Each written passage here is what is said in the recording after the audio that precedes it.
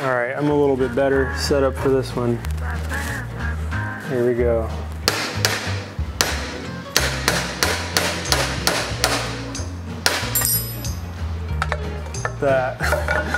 That's not gonna get old. Wow. That looks freaking sweet. That is definitely the coolest thing I've ever freaking done, guys. That little intersecting half lap miter joint is just gorgeous. We got one more to do. What's up, guys? Welcome back to the channel. So no video last week. I apologize about that, but I was extremely sick to the point where I didn't want to do anything. I couldn't do anything. I just felt horrible. So I didn't make any videos. I didn't make any progress on our white oak door here, but let me show you where we're at now. Here is our white oak door, and here's the layout of our muntin bars here. You can see we have a point of intersection here, one here, and then two more at the top, which is basically a mirror image, the exact same thing you see down here. So what needs to happen is this needs to stay a solid piece of wood, and these two also need to stay solid. So basically I'm not gonna just cut this and then piece it in here inside this little panel. That's not gonna happen. These are gonna remain solid, they're gonna intersect, they're gonna miter, and they're also gonna be half lap. So we gotta accomplish all three of those tasks in this little muntin bar right here. Now you can see my muntin bars have just a square top right here, just a flat stock. I need to mill the profiles in these before I move on to actually trying to make these joints right here. So that's what we're gonna do first.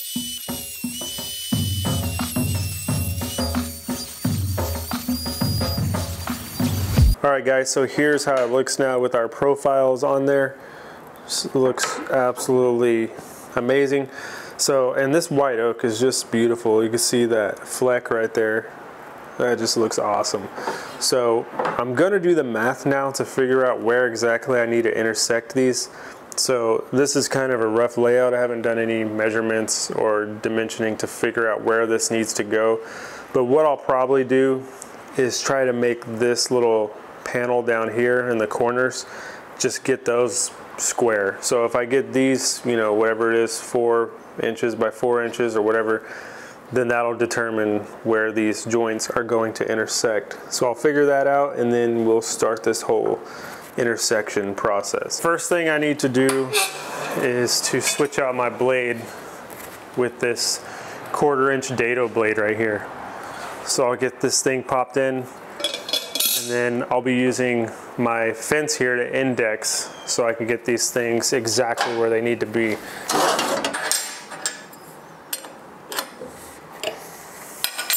So I've got this little block right here, and this is gonna be my setup block for this. So I can get this registered with my fence here, and I can tighten my fence down, make sure that is exactly where I want it. So that looks good. And then this fence I can slide back just past the blade, and then I can lock this down here. So now I'll be indexing off this. So I'll get my sled here. I mean, this whole table saw is basically a sled, but I'll reference this, and then I can cut across right here. So the next thing I need to do is figure out exactly how high this blade needs to be, and it needs to come just to the top of the profile on that muntin bar.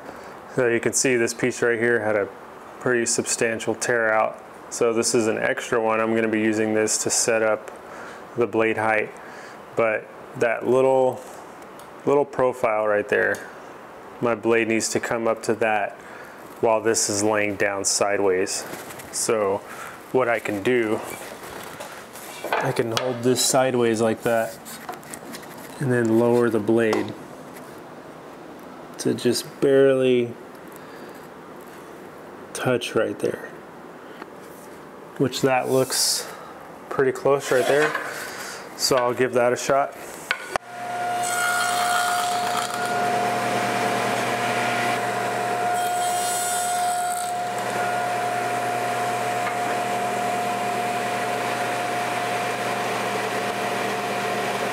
So that right there is exactly what I'm after. That's exactly what I want to see.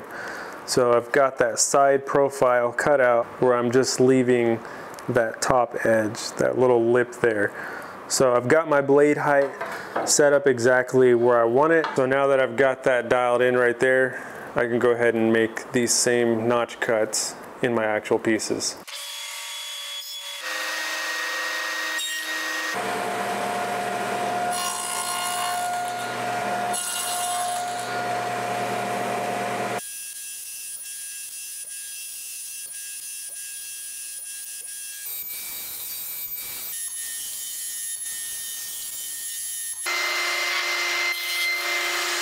Alright guys, so I've got my parts laid out here again in my stiles and rails just so you can kind of see where these are going to go. So you can see those notches in there now, and you can see the kind of layout this is going to give us.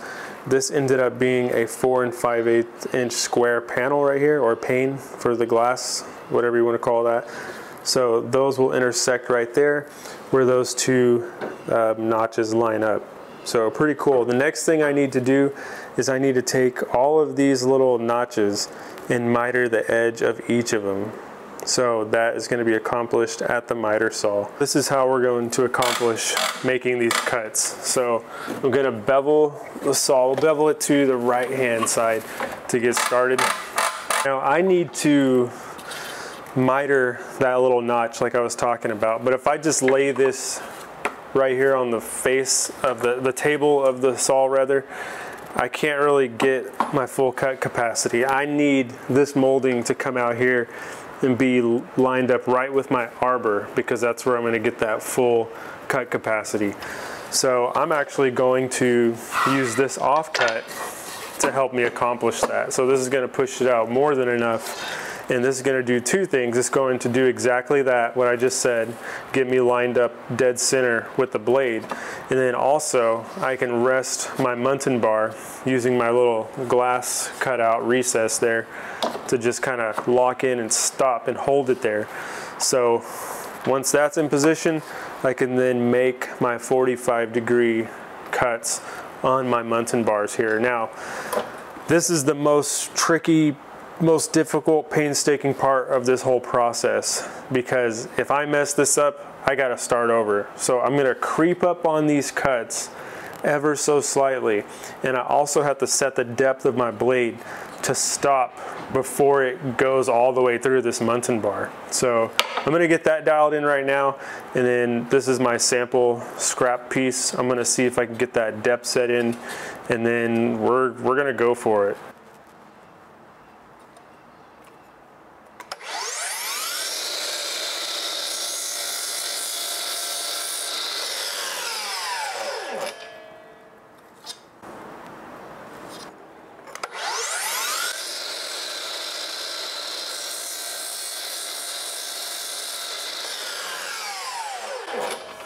Alright guys, so I finished my right hand bevel, so I'm going to bevel the saw the opposite way.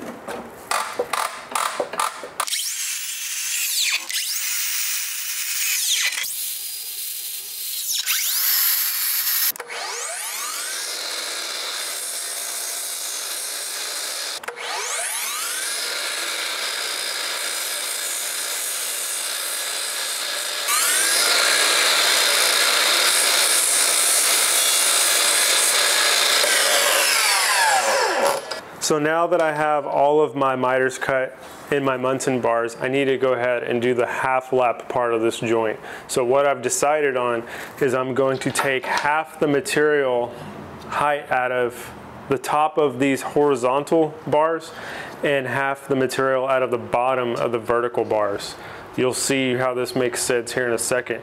But I have my original setup with my fence reference right here, and it's a good thing I didn't move this, because I'm going to use that same exact setup to accomplish taking out this material. So I need to raise that blade height to exactly half of the height of one of these bars here. And these are 1 3/4 inches, so I'm going to raise that blade up to 7/8. And I've got my little setup blocks right here, which makes it real easy to do this. So I'll go ahead and knock that out real quick. So for 7/8, I can pull out a 3/4 block and an 1/8 inch block, stack those up That gives me that 7/8. So now that I've got that blade height set up, I can just run these through upright like this. So they aren't going to be laying sideways like they were the first time, because that would just chop them in half and be really bad. So I'll run them upright, face down on my horizontals, and then on my verticals, I'll run them face up. So yeah, we're going to knock this out. Okay. I'm nervous. I don't want to, it all falls on this right here.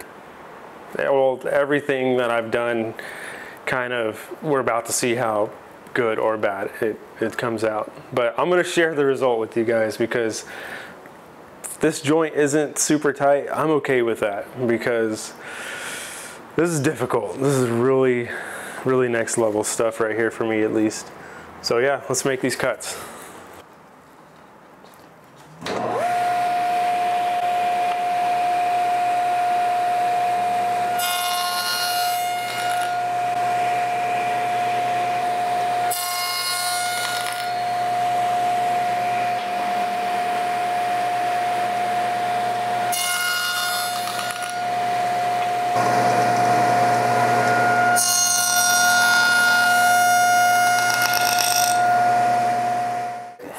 So you can see that I've got the top of the bottom one notched out and the bottom of the top one notched out. So in theory, these should go together, and it looks like they're just a little too tight. So I am going to get my new chisels out and work on these a little bit, but you can see that looks like that might actually work, which means, oh man, it's starting to go. That looks really cool. All right, I'm kind of scared to like pound this thing in. We'll see. I kind of just want to tap it in.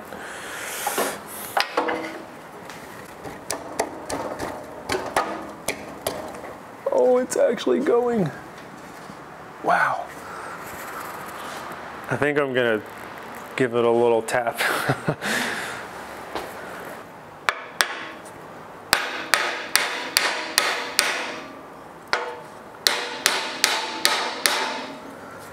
Oh, it's actually going. And it actually looks decent. I definitely could improve upon this in the future.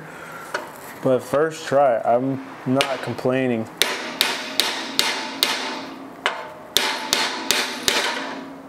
Wow.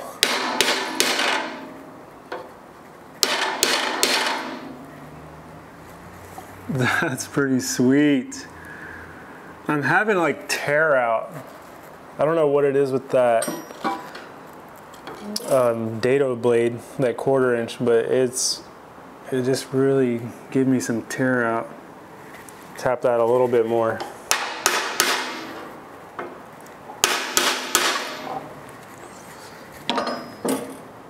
So it needs to go down a little bit more. It's not going. I was afraid of that. But hopefully I can get it back out without snapping it. That's gonna be tricky. But overall, I mean, if they end up looking like this, I'm freaking happy. Like that. I mean, it could get better, but man, I'm not complaining about that one bit. Yes, it's coming out. All right, I can solve this problem easy. Okay, so I need to take out just a hair more material out of this to get it to sit down more flush into here.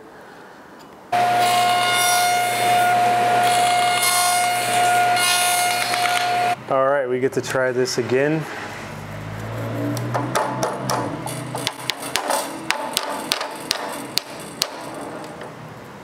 Pretty decent. Oh yeah. Yes, sir. That one will work. Wow. All right, we'll give the next one a shot here.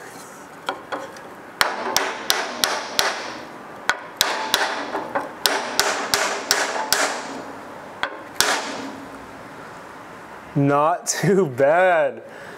Dang. Look at that. That's so freaking cool. This one kind of popped out. So they're not extremely tight, but they're definitely tight enough. Wow. So they'll lock and hold together without slipping out. That is just too cool. All right, I'm gonna spin it around and do the other side. All right, I'm a little bit better set up for this one. Here we go.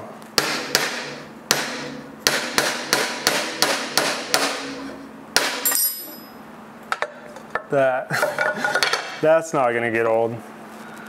Wow. That looks freaking sweet. That is definitely the coolest thing I've ever freaking done, guys. That little intersecting half lap miter joint is just gorgeous. We got one more to do.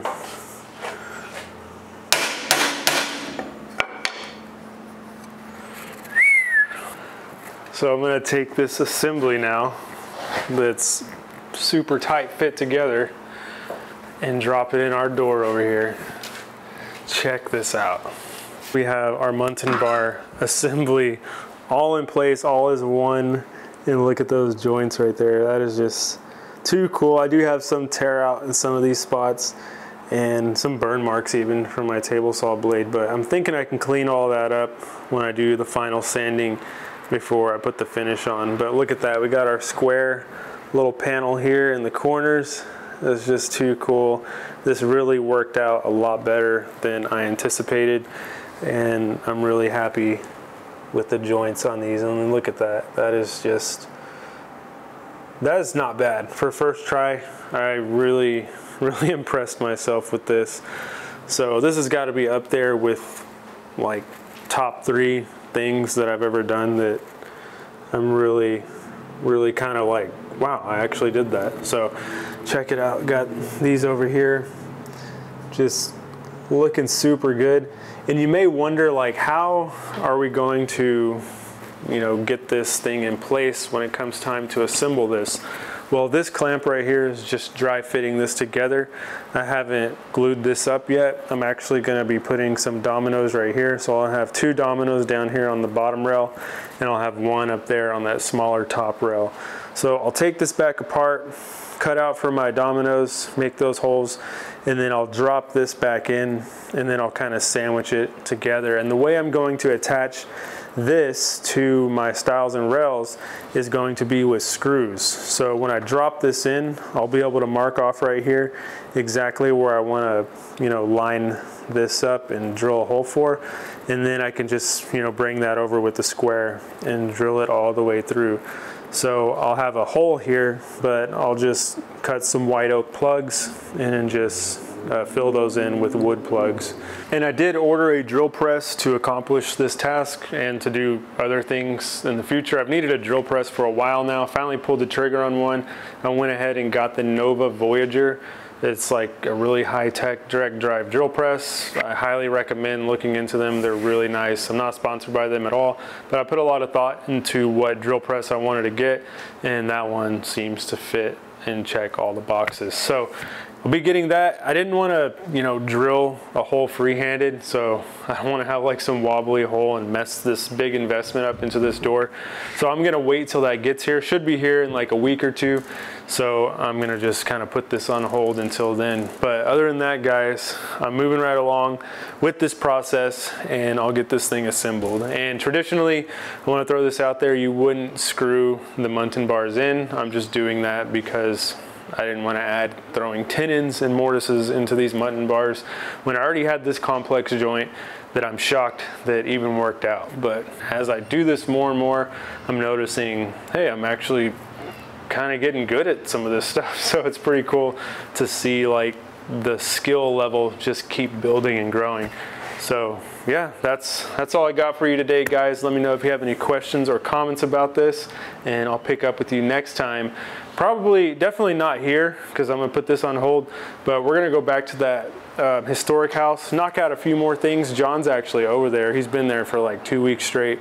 I've been sick for that whole week, but yeah, he's been knocking some stuff out over there, and we've got a lot of interesting jobs coming up with Brent and his team, and some other cool stuff in the works. So stay tuned. I don't want to spoil anything, but there's going to be some really cool stuff coming up between Brent and I and what we've decided to do moving forward. But anyways, pretty cool stuff. Let me know if you have any questions. I will catch you guys on the next video.